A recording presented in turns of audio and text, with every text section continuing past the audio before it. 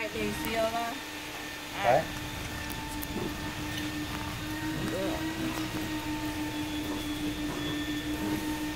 That's the fresh one. I'm going to go check to make sure the pump's off. All right.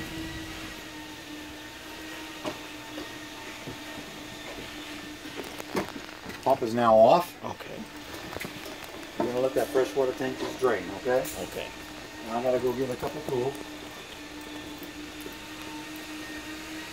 I'm on it. We're going to put the sewer hose on just like this. Yeah. But at a dump station, we're going to stick that in the dump station. Oh, yes, yes. Okay. Stick that in the All right, now, the wide handle with the black handle, that's the black thing. Okay. Wide, the black handle, that's the black thing. The skinny one with the gray handle, that's the gray one, yes. You never want to pull them at the same time. You don't want to contaminate the gray. Okay? We're going to pull the black first. Okay. And we're going to close it, and then we're going to get the gray and help flush out the hose. And when it's perpendicular, that means it's open? Nope. That Okay. disc turns, that's normal. Okay. Right? Okay. This is open like this. Oh, okay. Yeah. There you go. Close it out. Okay.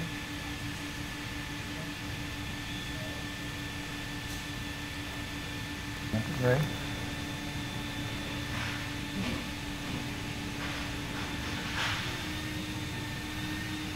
All right, now we're going to go drain the water heater. All right. Now, right now that water heater tank is full of water, so are all the lines, and it's also pressurized. All right. So we're going to come over here. We're going to make sure that it's off, because if it's on and we drain it, we're going to burn the heat element up. Okay. All right. So the first thing I want to do, it's off, is I'm going to release the pressure. Okay, I'm going to close it back up. 1 1/16. Oh, that's actually ratchet tightened, not hand tightened. Yes, okay. That's ratchet. That's it's got to be tight. Not torque tight, but tight. Okay. Because if it's not, you're going to get purging out of that pump. See the anode rod? Yeah. See that little dot in the center? Yeah. That's the wire. Oh. It runs all the way down there. Okay. So anywhere along there you can see it, it's trying to replace it. Yeah. It's going to look all chewed up. It's doing its job. Okay. All right? You see how slow that's coming out?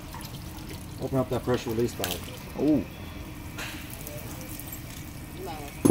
Take a picture of this. What is that? That's my blowout plug. Your Would you- block plug? Blowout plug. Blowout plug. This is a regulator. This keeps my air pressure from going over 50 pounds PSI. This is getting me from garden hose thread to my quick connects to my air hoses. Got it. That's all it is. That's going to screw right to the city water hookup. Just like so. Does that come with this, or do No, we need to buy you're gonna have to one? get You have to make it. No, No. you have to buy one. No, you can't. You have to either make. use that or just set your compressor at 50 pounds. Yeah, that's what I'll probably do, is set the compressor 50 pounds. But I'm saying you have to get adapters, right? Something to go from like hose thread to... Machine thread, yeah, your adapter. Yeah. Just go down to Ace or something like that. Yeah. I do suggest you get one of those, because not only to close that, I'm going to be nice to my neighbor and close that up. Okay? Okay. Thank you. Now, theoretically, that's all we really need to do to that, but I'm going to blow it out because I can. Okay. All right? And do you leave that anode rod out like that too? Where Okay. is it now? It's on the inside of that cage. I have no poop in this yet. All right? Oh, you wouldn't leave it open normally? No. Okay. Okay. That antifreeze that's going to go in there, in fact, I'll just go ahead and close it. That little bit of antifreeze that's going to go down in there, and you're going to hurt a thing. It has plenty of room to go, and if it's any water, it has plenty of room to go. So, all right, now I'm going to blow this water heater out the rest of the way.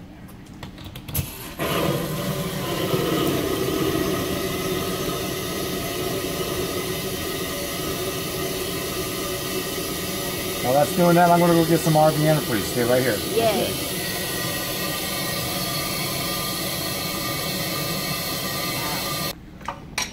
That water heater is not bypassed. It's still open. Okay. Okay?